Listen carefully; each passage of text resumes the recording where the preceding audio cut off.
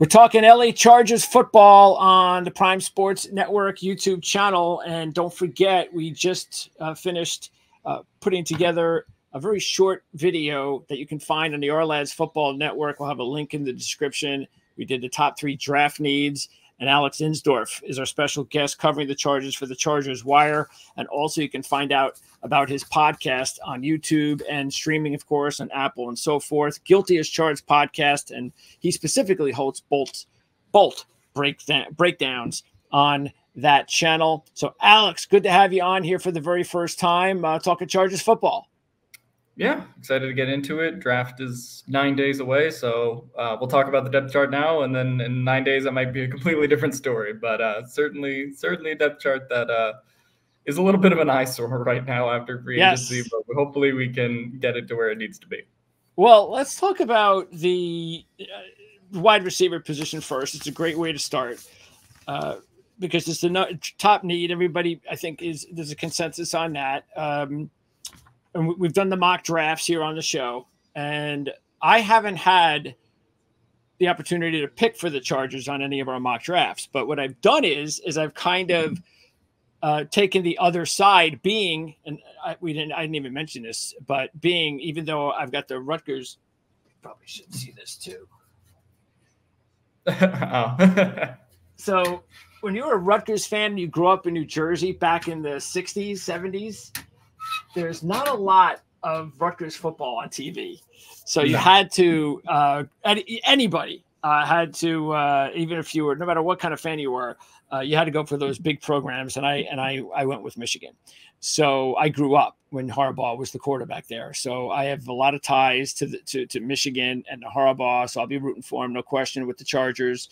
But I also wanted to bring that up because, like I said, I had a point that I thought was valid, which was it's obvious they need a receiver. They're going to be able to draft either the first or second receiver. It's a done deal. I don't know about that. And I don't know about that because of 2 reasons. One, I really believe he's going to trade down.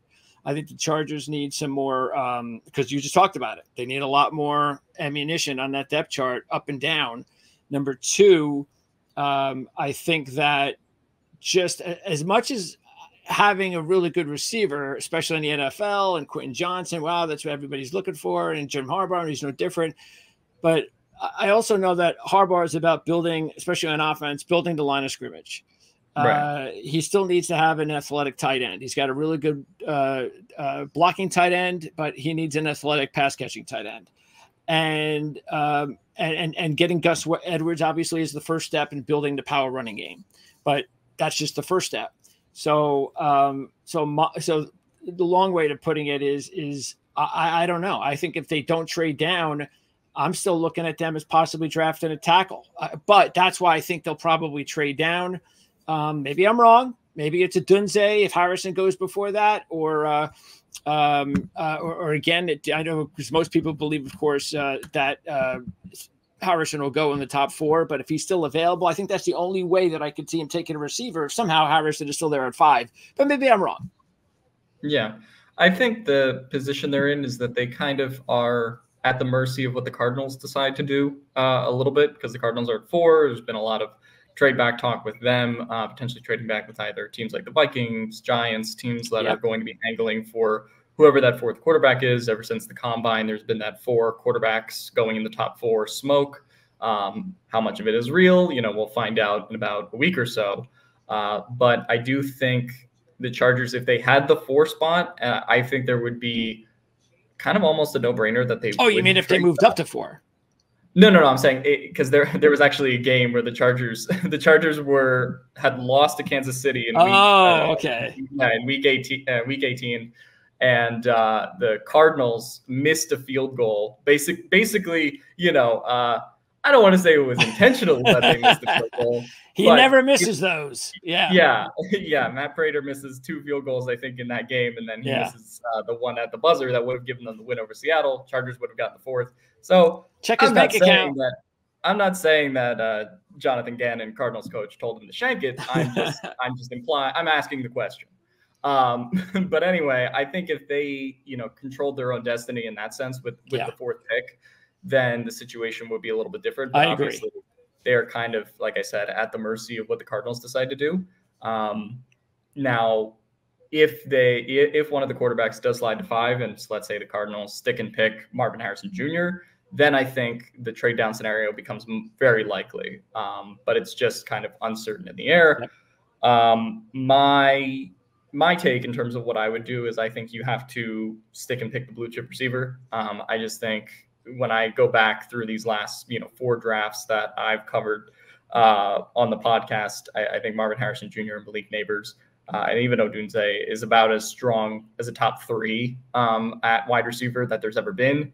And in replacing Keenan Allen, replacing Mike Williams, those guys, I just think you need to have Justin Herbert have a cost-controlled, wide receiver that has the potential to be a top 5 guy in the league. And that's really what those players can bring to you over the next 4 years, 5 years of their rookie contract with the 5th-year option. So that who do you think you'd be leaning towards, Odunze or Neighbors?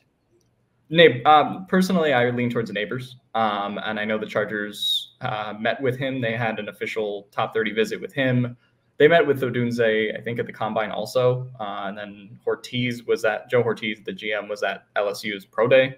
So take that for what it's worth in terms of trying to read between the lines and all of that stuff. But personally, I lean towards Neighbors and just the ways that he creates explosive plays. I think Odunze will be viewed by some to be the more higher floor prospect to some extent compared to Neighbors. But I also think the ceiling of what Neighbors can do in the league with his athletic profile is something that we really haven't, seen in a while in the draft with as complete of a package as he can bring, maybe since somebody like, Jamar Chase at the top of the draft, certainly kind of, reminiscent of that.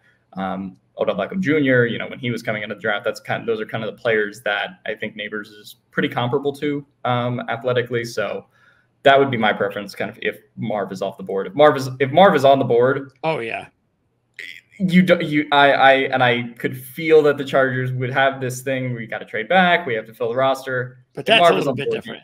Yeah. If Marv is on the board, I think that you run that pick in as fast as you can personally. And of course, that could happen if they get the right offer, like you said, for somebody who wants to move up and grab McCarthy, say. That makes a lot of sense. Yeah, really depends, in my opinion, on how much smoke there is about the Cardinals trading back, because I think if the Cardinals trade back, that kind of diminishes the offer of what the Chargers could get to then trade back with, the 4th quarterback kind of being off the board by that point.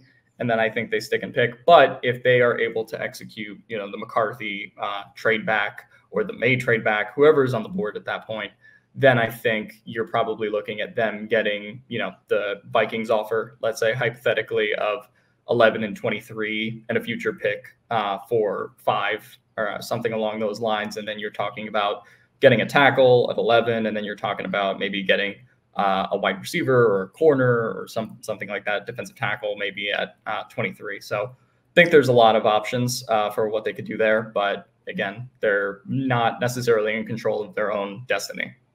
Would you also add Brock Bowers into that equation if they trade down? Yeah, I think Brock Bowers could be there if they trade down. Trading down to 11 is a little tough for Bowers, though, because I think there is a lot of smoke about him going to the Jets at 10. I'm a Jet fan. And honestly, I'd be shocked. I know why everybody's saying it because of the way that the board's falling. Yeah. But the Jets are I don't care what they say about, they just added offensive linemen. They're 1-year guys. Yeah. They're prone to injury. Joe Douglas will not allow that to happen again. And he's going to draft an offensive lineman. Yeah, I wouldn't be surprised if that was the case. And I certainly think you have guys like Fautanu, Latham, Fashanu, who are going to be in that range once, Joe Alt probably goes off the board at some point, either to the Chargers or to the Titans. So I could see them definitely going for offensive linemen. I think Bowers, to me, the only reason I think about him particularly to the Jets is that they need, I think, weapons as much as possible, like in this year. I mean, it's sure a decision time to some extent on like Joe Douglas, Robert Saleh, Aaron Rodgers, and this whole era that they've been building. Who knows what Aaron Rodgers decides to do after 24. Mm-hmm. So I think that would be the reason that I think Bowers might be the pick there. But, Bowers is there at 11, due Could to be. maybe people being spooked by the positional value of tight end in the first round based on maybe how some of those other picks have historically panned out. Then I certainly think that the Chargers could go in that direction. I think they would lean offensive tackle or defensive playmaker. Personally, I wouldn't write off the chance that they could get a premium defensive tackle or a premium corner that selection too. But I think they would probably go offensive tackle if they were to trade back to 11. Yeah, and by the way, the Jets are another team that could very well trade down too if they trade down a few spots, because they don't have a second round draft pick, and they could definitely use a few more premium picks. So should be real wild, and that's what we love about the draft, about all these possible trades that could occur. And so by the way, how many picks do the Chargers have? They have 9. Okay. And they have all their 7 picks, and then they have the 4th rounder from the Keenan Allen trade, and then they have the 7th rounder that they got as a comp pick. All right. So basically they really only have the double 4. So yeah. Okay. So that's again, I mean, it's a good amount of picks. But if they need as many additional picks as I think we agree that they probably will look to get. Yeah. We'll see, but a lot can happen, and we just went over all those scenarios. Okay, so let's now move on to we'll stick with offense and talk about that line, because we talk about some people will look and they'll see Pipkins and okay, contract wise and player he is, well, all right, he's probably going to be here for another year, and he's been serviceable at best, but in reality, this line, what do they need to do? Like, let's just take a look at the 2025 or 2026 offensive line for the Chargers. And Harbaugh has had 2 off seasons to reshape it. Who's still there, and what spots do you think will have new and improved players? Yeah, I think Rashawn Slater is certainly the player that to me is still there. I think if you are talking about the 3 untouchable players in the Chargers organization right now, it's him, it's Derwin James, and it's Justin Herbert. To me, if you're talking about retooling this roster, it is around those 3 players, and you have a very a stud left tackle. You don't let go of those guys, and I'm sure at some point they'll come to some kind of extension with him. I think the really big question when you look long-term, 2-3 years in the future, kind of like you were saying, is Corey Linsley, is on this depth chart. He's going to, presumably retire as he's had his, battles with health concerns and heart issues. They've signed Bradley Bozeman from Carolina, who right now is the presumptive starter. Bozeman is also 30 and coming off of, from a pass protection standpoint, one of his worst seasons. He had allowed 32 pressures last year, I think, at the center position. So I think really, and you even go back to the 2023 Chargers, the season really fell apart when Corey Linsley went down in week 4 and didn't play another snap for the rest of the year. And you look at the numbers of the Kellen Moore offense before Corey Linsley got hurt and after, his removal from the lineup.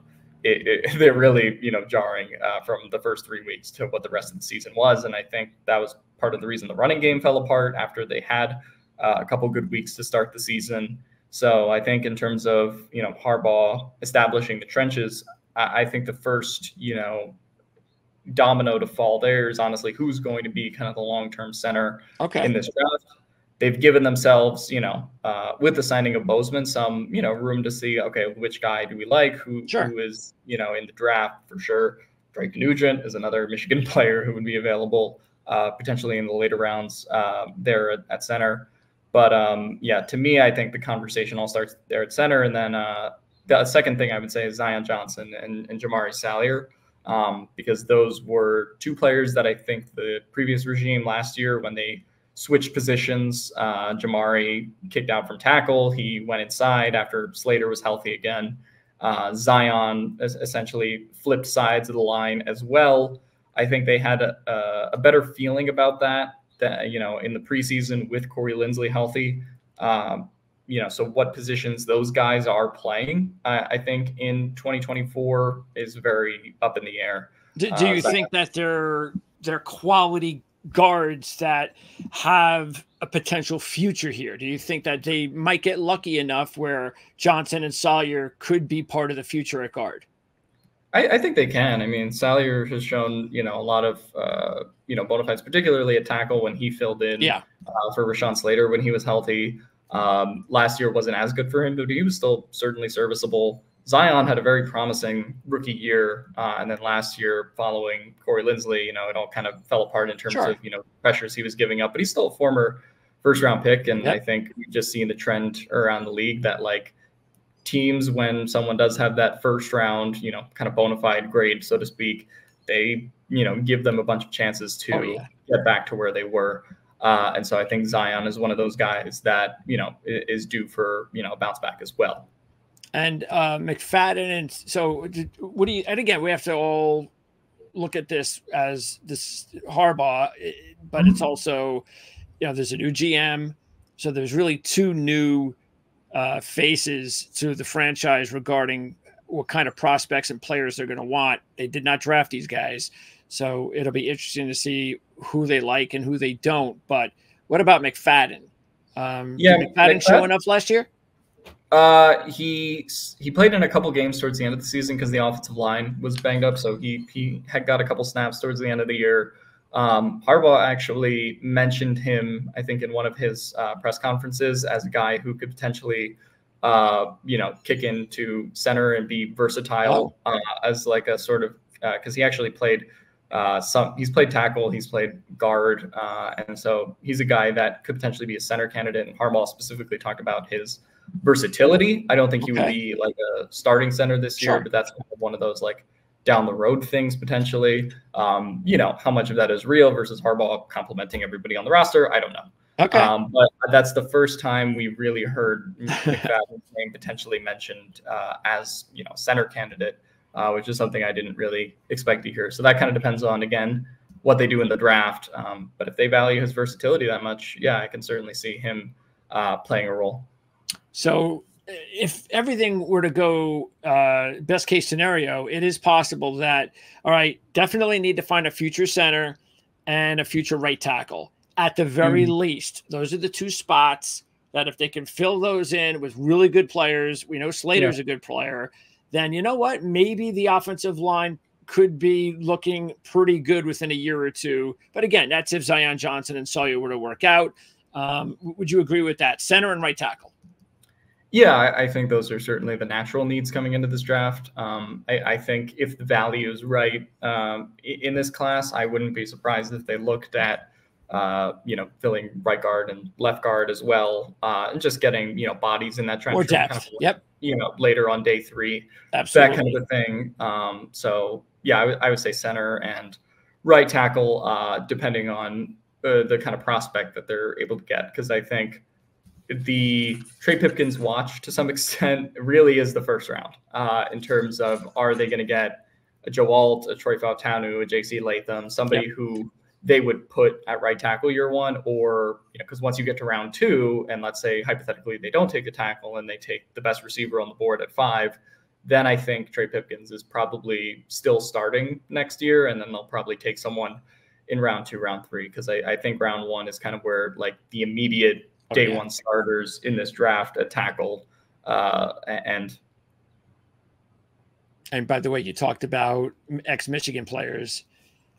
As we know, they're just littered with offensive linemen in this year's draft. So not necessarily guys that are going to go early, but guys that are going to be available late. It'll be, you also know that any of these players that end up in free agency, come on. I can't imagine how many guys, if they make it to free agency, aren't all going to just gravitate towards the Chargers before anywhere else. So. Yeah, Trent Jones is one of those guys who's played tackle at Michigan, so I wouldn't be surprised if they went after him. Zach Zinter is a guy who probably goes in the middle of day 3 at guard after his injury last year, but I think he's healing up and rehabbing so far. So I think those are kind of the linemen to look for. Who else am I thinking of? Oh, Ladarius Henderson. Yep. Yeah, so those are probably like the day 3 guys. Maybe if they don't necessarily go tackle, or if some of those guys, like you said, maybe fall undrafted, then I think you could certainly see Harbaugh, picking them up in undrafted free agency. Have you used this like as a contest yet? Like how many, like with the over and under on how many Michigan players, how many rookies from Michigan end up on the roster? Have you done that yet? No, but I've been thinking of like betting odds in my head, and I'm like, because a month ago I was like, I'll put the over under at 1.5, and maybe no. Well, like as like. But wait a second, we're not talking draft. We're talking draft or overall. Because if we're talking overall, there's draft. That's good. Draft. Yeah, Okay. I was like over. A month ago I was thinking over under 1.5, and then I've been keeping up with the top 30 visits of people who've been at the Chargers facility, and it's Blake Corum, it's Junior Colson, it's pretty much everyone. They just met with Chris Jenkins today, I think. So it's a who's who of names there. Roman Wilson, like you mentioned earlier, could be that pick if they don't go wide receiver in round 1. So and maybe Cornelius Johnson becomes a free agent that comes in. Cornelius Johnson. I think he's probably going to be the guy that gets drafted just because of how well he tested at the combine. Yeah. But I certainly think you go down the list, and there's probably going to be a whole litter of Michigan players probably on this roster. I don't think it's going to be 4 or 5 like Roman Wilson said in his quote. No, the other I don't day. think so. No, I drafted. Yeah, I think you'll probably.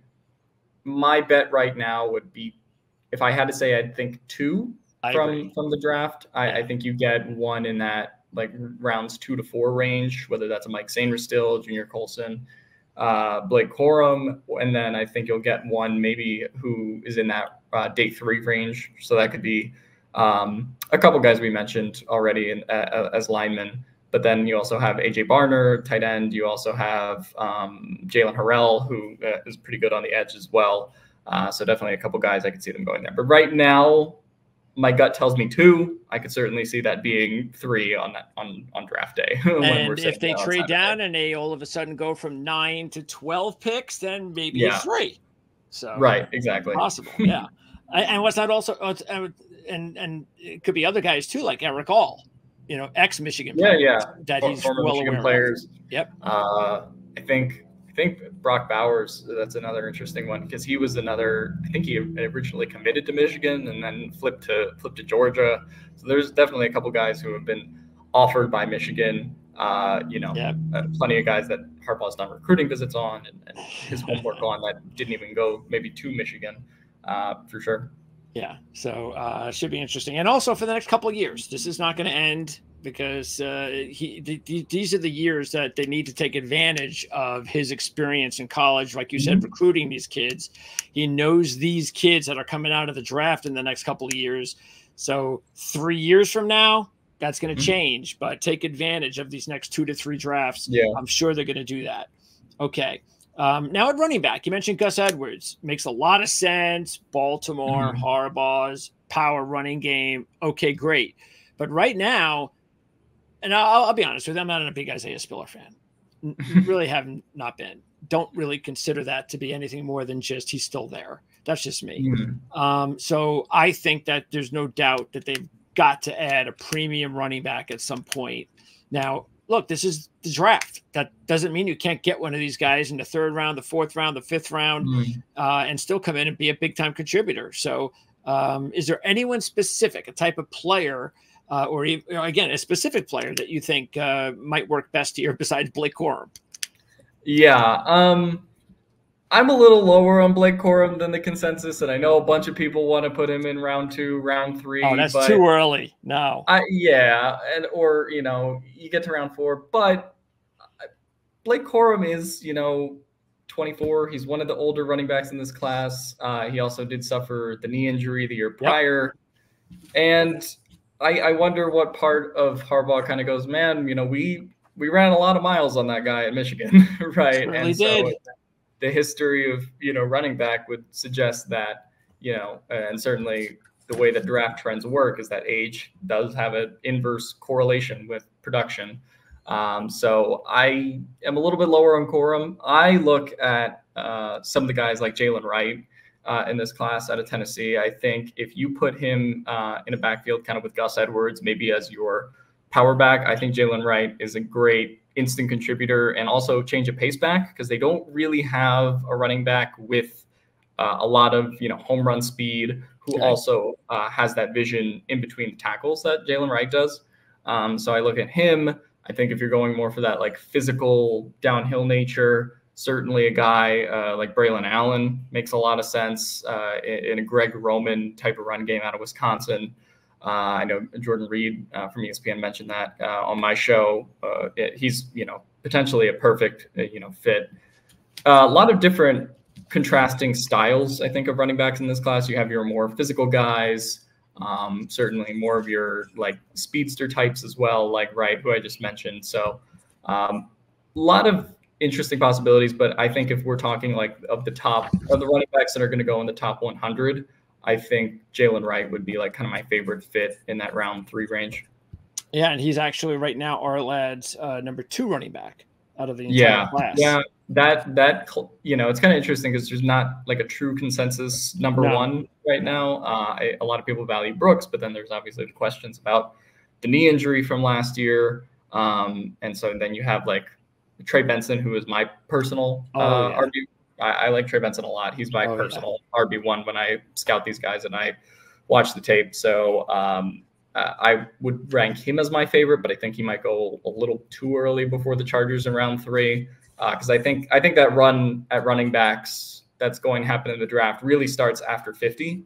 I think you're going to start to see those running back picks come off the board fast, with maybe like 6, 7 that come in that period from 50 to pick 100. I think you're going to see them start to fly off the board, even though this has kind of been like a panned running back class by a lot of people, and like, oh, it's not that good, and that's why maybe Saquon Barkley and some of these other bigger free agents kind of got more favorable contracts. But I still do think this is a running back class where you can get some of those absolutely day 3 guys, even though it is a little bit of an older group, a little bit more injured. But I do think the Chargers probably take one, with especially considering that extra 4th round pick that they have from the Keenan Allen trade.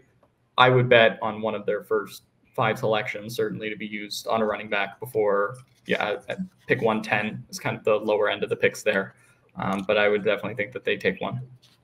Yeah, I think most of the criticism comes because there isn't the top 10 running back in this class. So they pan it when that doesn't make a running back class. What makes the running back class is the depth, and it does have good quality depth. Like you said, there's a bunch of, talking to Dave Seifertson, our lead scout at our lads, and he, matter of fact, has Benson as his number 1.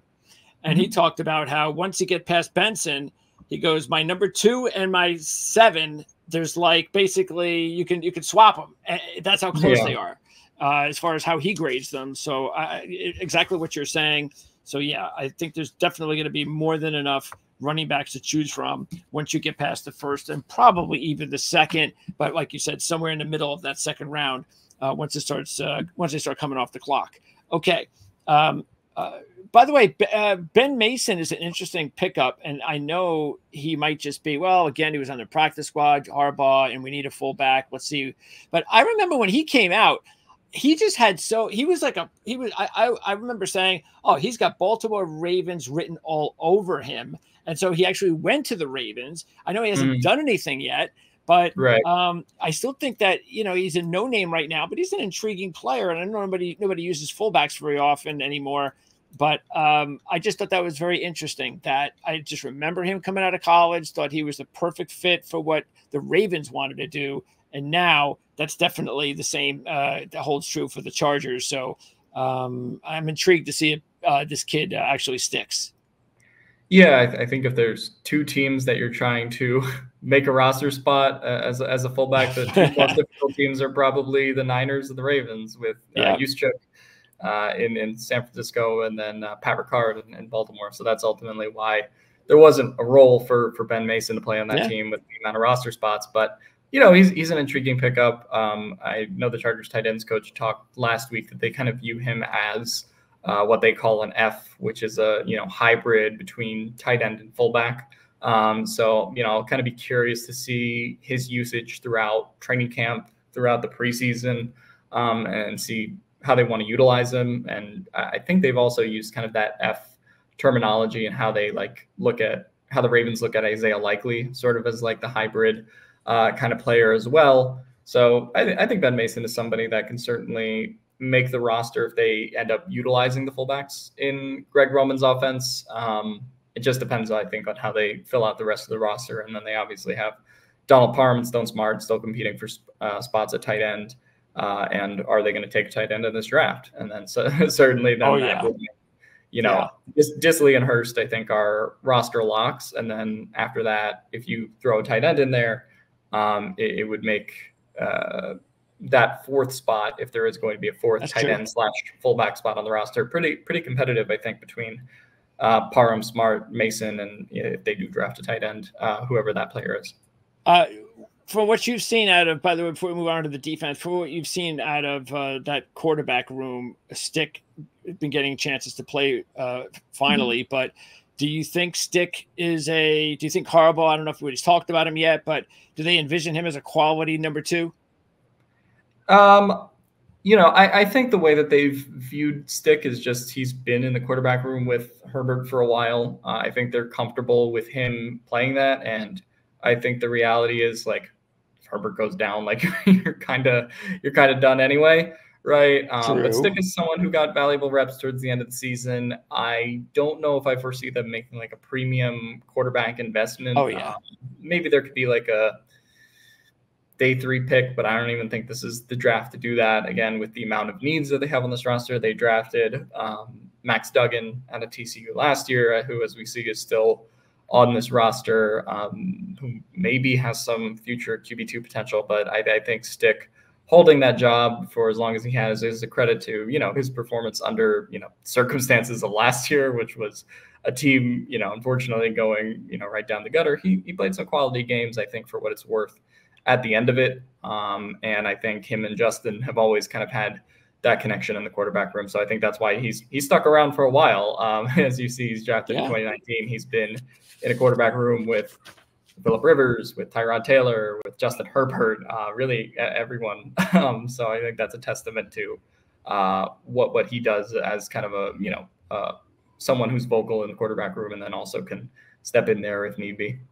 All right, let's move on to defense. And the one spot that I actually thought they would lean towards first on defense was kind of where you went with your number 3 overall need on our other video.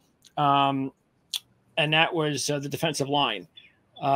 Because, they added Poona Ford, but other than that, there's just not a lot of matter of fact, there really isn't any wow players on the defensive line.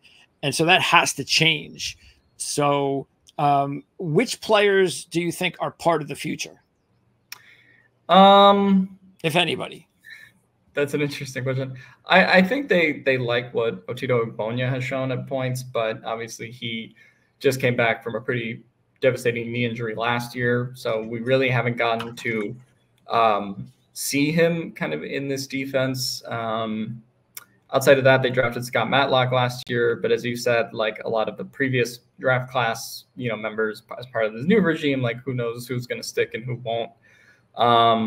Chris Hinton does have the Michigan connection, which I do think is kind of interesting, and he's played he's played some pretty significant snaps for the Chargers over the last 2 years. As they weathered a lot of defensive tackle injuries.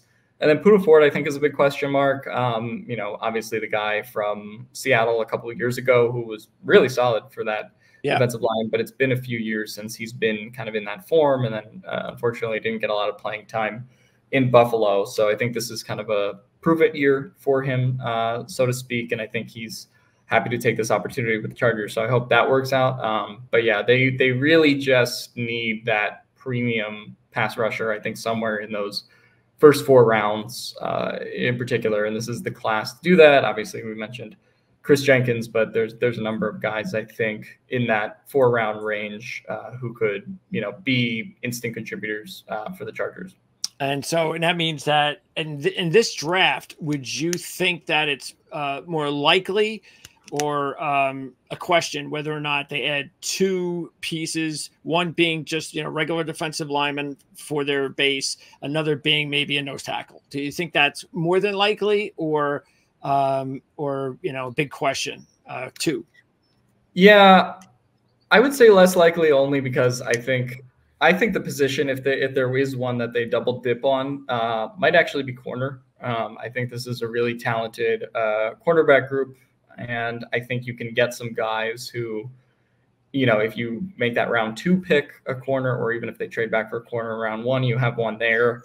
And then, round 4, round 5 rolls along. I still think there's some playable guys in that range.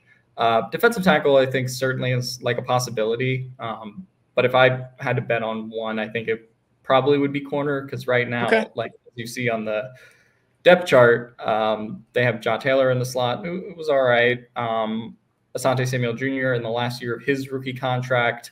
And then they have Christian Fulton from Tennessee, who's kind of a, buy low candidate to see if they can turn him into something in this Jesse Minter scheme. But certainly there's nothing kind of guaranteed there. And I think you look at how set, the safety room is with Derwin James and Alohi Gilman, and the edge room with Joey Bosa and Khalil Mack this year. I think that corner is kind of the one that sticks out to me more, but I do still think defensive tackle, they definitely have to get some bodies in there, whether that's, one in the draft, maybe one in free agency post-draft, and then undrafted free agency. I definitely think they'll find out a way to kind of fill that room. Is the most important thing in the secondary to find a nickel corner more than anything? Nickel corner, but also, outside. Like, I think they need an outside long-term corner there too. Which is why you think they're going to have multiple picks. Yeah. You're going to have an outside guy but right. Fulton, do you look at, if they did that, is Fulton then used more? All right, we'll go to camp. We've got our outside young pick, and we've got Fulton, and we're going to let them compete and go from there. And then the other guy we draft is more than likely going to end up starting ahead of Taylor. Yeah, probably. I think, for example, if they were to do the trade back scenario, and let's say they wind up with one of the Alabama corners, right? They got Terrion Arnold and Kool-Aid McKinstry there, Cooper DeJean, right? If they can wind up with that type of corner in a round 1 trade back, let's say with the Vikings, then I think you're looking at that player, playing outside, maybe with Asante Samuel Jr., and they can kind of, have Fulton kind of compete. But yeah, I think it really depends on how many corners they take. But I think if you get that outside corner in the early rounds, then depending on which round they're taken, they'll compete with Fulton. But if they take a corner, I think in the first 2 rounds, then that player is an automatic starter. I actually think if there's one Michigan player that I can see Harbaugh, like if he had like a list, a board, all right, here's my preference of the guys, all my Michigan guys, and preference of who I want. I think who might be at the top might be Sanders-Still. I really do. I think we've seen the value of slot corner increase around the league in recent years, and Sanders-Still is a lockdown guy.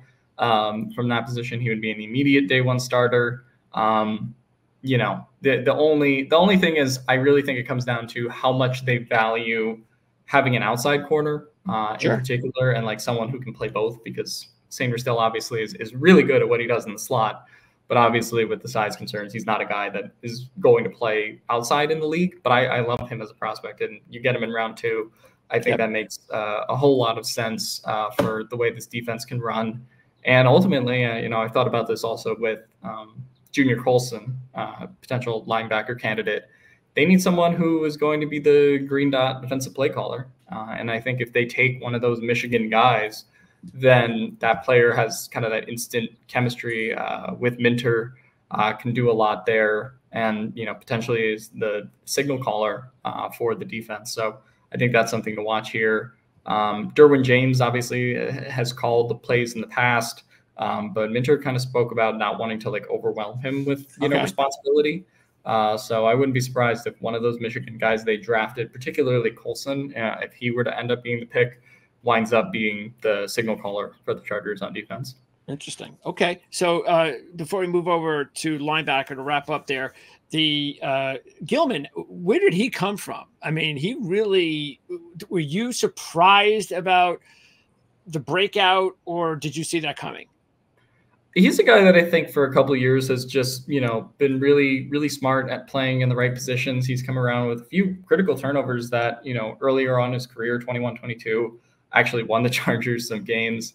And then I think last year was just a buildup of the work he's done, certainly from previous seasons. And I think you really saw him take off from there, particularly just his instincts and how he approaches, coverages, particularly when he's playing kind of in that free safety role. I think have just gone, kind of through the roof. And that's ultimately why he got the contract that he did.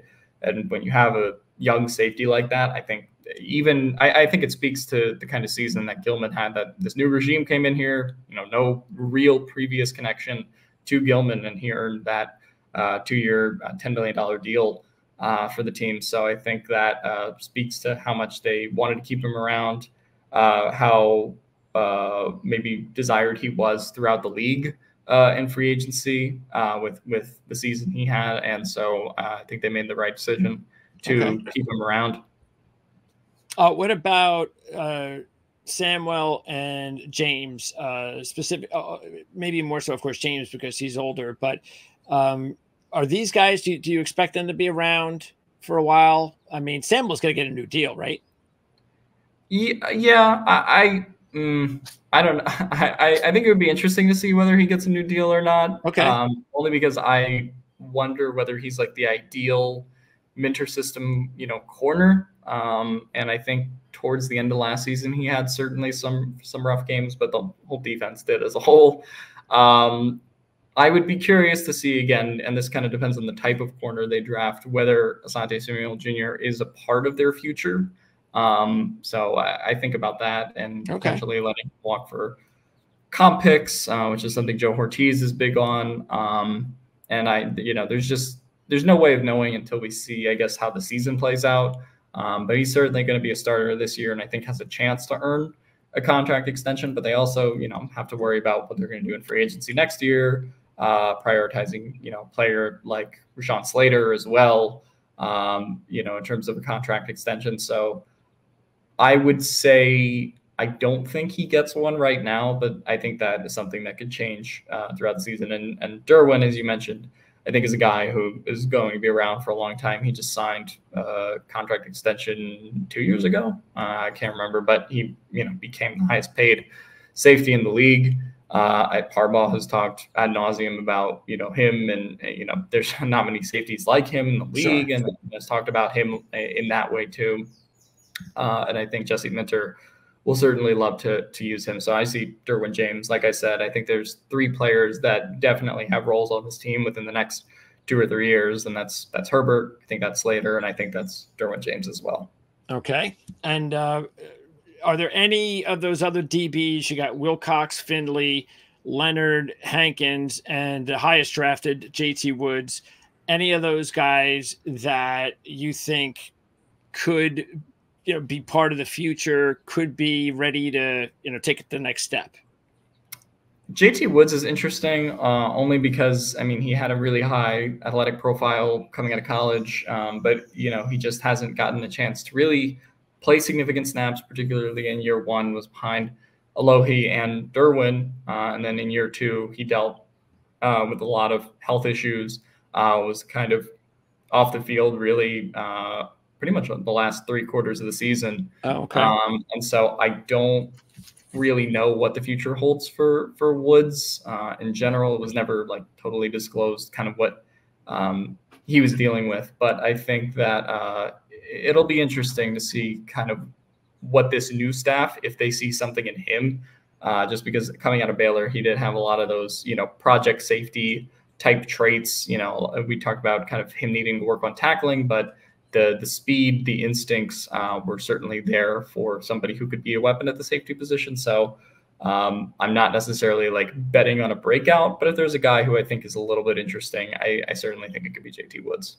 Were they actually thinking when they drafted him so high, was the thought at that point that he was going to be the starting free safety, and then all of a sudden Gilman started to up his game? I think when he was drafted, they always viewed him as a little bit of a project, but I think the previous regime always bet on some of those guys who had those like athletic traits. In particular, I don't know if I don't think they expected Gilman to quite develop the way he did. Certainly at the time that they made that pick back in 2022. Yeah. But I would say that Woods was certainly supposed to be kind of a real like Staley safety where, I think the ultimate vision was probably him playing with Derwin and getting to work on those traits. But obviously with Tom Telesco and Brandon Staley fired, they never really got to work with him the way that I think they ultimately wanted to. And obviously coincides with, his health battles, last year to try to stay on the field. So I think that was just kind of an incomplete project right now, but we'll see whether Harbaugh, Minter, I think there's some overlap from safeties coach Chris O'Leary, who was also at Notre Dame. So, I'm thinking of Gilman. I don't think there's really anyone who's I was thinking of Gilman, but there's no one who's overlapped with. Yeah, scratch that. There's no one who really overlaps with JT Woods on the coaching staff. But I would just be curious if they view him as kind of a athletic weapon. Hey. Maybe there's some potential there, but I think Derwin and Gilman is certainly the future right now. All right, and wrapping up at linebacker. So you mentioned the fact that maybe keep an eye on someone coming in there, especially Colson. But you take a look, and they added a couple of guys. Perryman, the most notable. Henley, being a third-round pick last year. Again, new coaching staff and all that, but I would think that when you draft a guy in the third round, the idea was he was going to be a big-time part of their defense this year. Do you still think that's possible? Yeah, I think right now he's pegged in to be a starter along with Denzel Perryman. Those would be the two. Okay. As we enter the draft, we'll see what happens. But I think the goal for him last year, because he's actually a safety that was converted to linebacker. So again, he was kind of a project pick a little bit of the old regime. But he played for Ryan Ficken's special teams last year. Ryan Ficken's still here from the old staff, still as the special teams coordinator. So I think there's, he's still pretty high on Dion. And I think Dion actually has a lot of coverage instincts that I think that, an older linebacker like Denzel Perryman, who's more of a hit stick artist. He's more of a, just, run to the ball, run defender. I think he could make up for some of his deficiencies in coverage. So that's why I kind of look towards somebody like Junior Colson, who actually, is one of the higher graded linebackers in coverage in this class.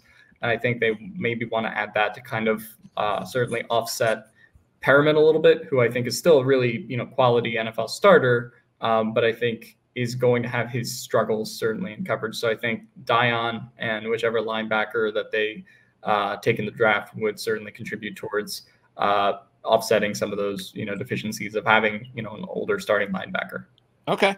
And then at edge, of course, there's Bosa and Mack. Can't get much better than that. But fact is these guys aren't getting any younger, especially Mack. It's amazing that he was so productive last year. It's one of those things that you just, as a fan, you're like, man, did you have to waste such a great year last year, especially at his age? But you've got to keep your fingers crossed that he's got a couple more years left. But we know how good they are. But the question then becomes the depth. And besides those two, what does the future look like from their second round pick last year, who statistically did not do that bad for a rookie? Yeah, they loved what Thule brought last year, and I think he certainly stepped up, particularly in some games early in the season when Joey Bosa, wasn't on the field. And I think there's a stat that Joey Bosa, Khalil Mack, and Tuli Pelotu were on the field for 40 plays last season, which kind of just comments on unfortunately Bosa being unable to stay healthy last year. But on those 40 plays, the Chargers recorded 10 sacks. So I think there is a very small sample size, but they got some pretty serious pass rush pressures when all three of those guys were on the field, either having Thule on the edge or kicking Bosa inside. So there's a lot of different maneuvers that they can kind of do there. And so I think Thule is definitely part of the future. Bosa and Mac are on these 1-year pay cut deals that they renegotiated to be able to come back before they ended up trading Keenan Allen. So they decided to keep those two out of the big four restructures of Mike Williams, Keenan Allen, and then those two. So they ended up keeping those for Jesse Minter's defense. So I think they're, very valued there in terms of what they'll bring to the team this year. And depending on how many years that, like you mentioned, they have producing at a high level, then I think their futures for the team are a little bit tenuous based on that and how long they can stay healthy. And does the new regime want to bring in any guys? But I certainly think Thule is part of that future. And I think Bosa and Mac are kind of on a Chargers basis playing a little bit year to year now, depending on what the new regime kind of wants to go for. So it also wouldn't surprise me. And, you mentioned this with tackle, that Trey Pipkins is not going to be, I guess, a block towards them taking a tackle. It's not like, okay, we're paying him $9 million, so that means we can't draft the tackle. And I kind of view Edge a little bit the same way. I don't think they're going to make a first-round premium investment in a guy like Dallas Turner or anything like that. But I do see them at some point in this draft, if the value is right, maybe 4th, 5th round, I think they could take an edge, because I think this is a team that, may not have Joey Bosa and Khalil Mack next year, depending on how the chips fall for their 2024 seasons. And Thule is really the only player who is locked in here long-term for the next, 2 years after this one. Okay. So I would say I wouldn't be shocked if they draft an edge maybe a little earlier than people anticipate, only because I think that, like you mentioned with tackle, this is not a draft that they're viewing like, kind of almost in a Jets way of like, we have to compete this year. I think with the job security of being a new GM and having Harbaugh here as coach, I think Joe Ortiz will exercise a little bit of thinking 2-3 years down the road with some of these picks as well. All right. And then how did special teams fare for the program last year? Yeah. Ryan Ficken, who came in 2 years ago as special teams coordinator, he's had top 10 special teams both years. And special teams for the Chargers was for a long time pretty maligned before they kind of got their stuff together. And Ryan Ficken is the only member of the previous coaching staff who is on this new Harbaugh coaching staff in the same role as special teams coordinator. So I think that speaks to, again, how much they value him and what he's done for that, whole group of guys and core special teamers that they have there. And he's sort of, really revitalized the Chargers special teams. And as the new special teams rules change with the new kickoff and things like that, I think they trust Ryan Ficken, Darius Davis, who was their draft pick out of TCU last year, who was their kick returner, punt returner. Cameron Dicker was one of the most accurate kickers in the league last season. So I think they're happy to keep that structure in place right now. Yeah. Do they need a punter, or are they satisfied there as well?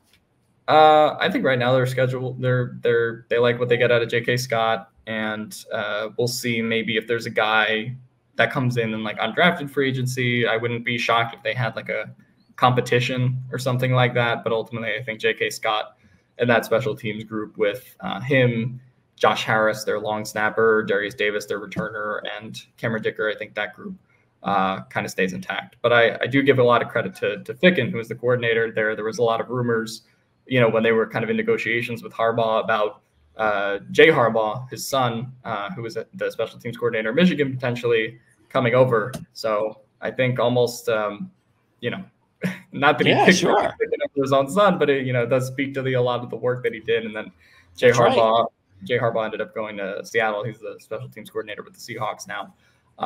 But yeah, I think special teams is probably the most set part of the team, which is awesome. But that's not how you become a contender in the NFL. Obviously, they have a lot of moves to make on offense and defense.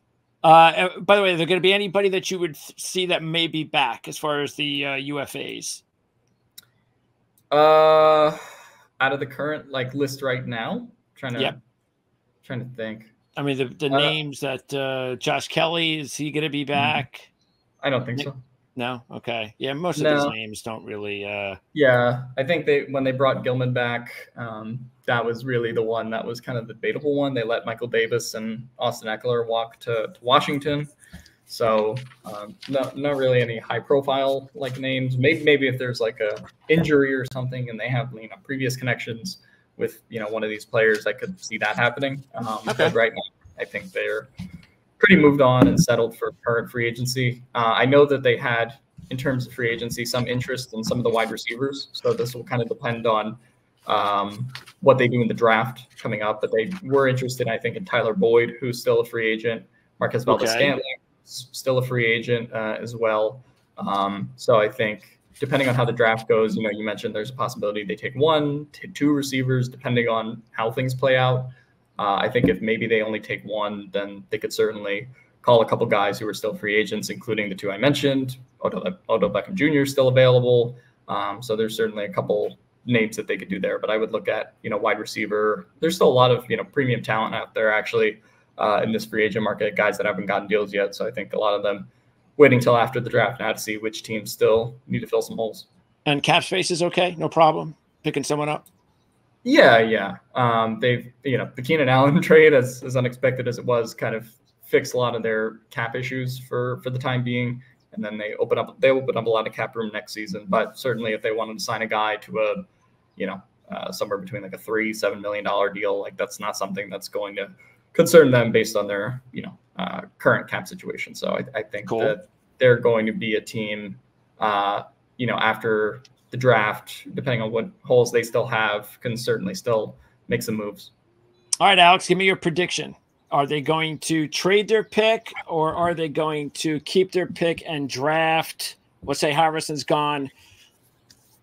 Who? What do you think they do? They draft or they trade out? What are you leaning towards right now? Well, if you're giving me the situation that Harrison's gone to the Cardinals, then I think the Chargers will trade out. That if that is how the board ends up playing out, I think they'll trade out to maybe 11 with the Vikings, 6 with the Giants is another possibility that would keep them high on the board. I know there's been Peter Schrager had in his mock draft this morning that he had the Giants trading up with the Cardinals to go get one of the quarterbacks in McCarthy, I think. So that really, I think there are 2 scenarios. I think if the Cardinals make the trade at 4. For the quarterback, then I think the Chargers will stick at 5 and pick Marvin Harrison Jr. I think if the Cardinals pick Marvin Harrison Jr., then the Chargers will trade out to 11 or to whatever team wants a better deal, or gives them a better deal between the Giants, Vikings, and some of the other teams that are going to be fighting for quarterbacks. Yeah. Because if the Vikings, if they trade down at the Vikings, they better give them a better deal because they're going to be moving down 5 extra spots. Right. So it's got to be my favorite scenario is getting Marvin Harrison Jr. That's of course. I think if the Cardinals trade out, I think that is what the Chargers will do. And then the backup is obviously you can get 2 first-round picks potentially from a team like the Vikings for that spot that could trade up. So I think really the Chargers can't lose this draft. I think they do. They will make out with either a blue chip premium wide receiver in the first round, or establish kind of the Harbaugh ground game, and then get another first round prospect later in the draft. So those are kind of the options. So kind of a can't lose situation. Obviously, say that going into the draft, and we'll look back in 2 years and of course, completely different depending on what actually happens. But right now, I think they're in a very advantageous position. Yeah, and again, because like I said before, because Harbaugh knows these kids that he's recruited for that are still going to be around for 2 or 3 years, as they can just build as many of those picks as possible, so he can get his hands on as many of those players as possible. Then that's what I see happening. So I agree. I think they're going to wind up trading down because I do think Arizona is going to take Harrison. But we'll see. Should be a lot of fun. And you're going to be talking about it on the Guilty as Charged podcast. Your show is both breakdowns. And how often do you do the show? Yeah, I do the show once a week. We on the channel are going to be having a live stream event of the draft, I think all 3 days. So I'll be on there for some of that. So we'll see what happens with the 5th pick, or if they decide to trade down. So, check out that live stream Thursday, Friday, and Saturday. I think we'll be doing that stuff, and I'll be doing, my videos once a week throughout the off season, certainly after the draft as well, reacting to each of their picks, keep up with my work on Chargers Wire as well. But yeah, a lot of fun stuff coming up in the next 2 weeks. When do you record or post the show? I don't have a set day every week. Anytime. Okay. Yeah. Once a week. Just once a week. Depends on other people's schedules if I have them on the show. So, That's what's so great about it's not radio. So that's a great thing about podcasting. Just how that is trying to schedule interviews and get people to do it and hunt them down. So I know the feeling. All right, Alex. Thank you. Great job filling us in with what's going on with the Chargers. Should be a lot of fun following the organization with Jim Harbaugh there. I'm sure the fan base is ecstatic.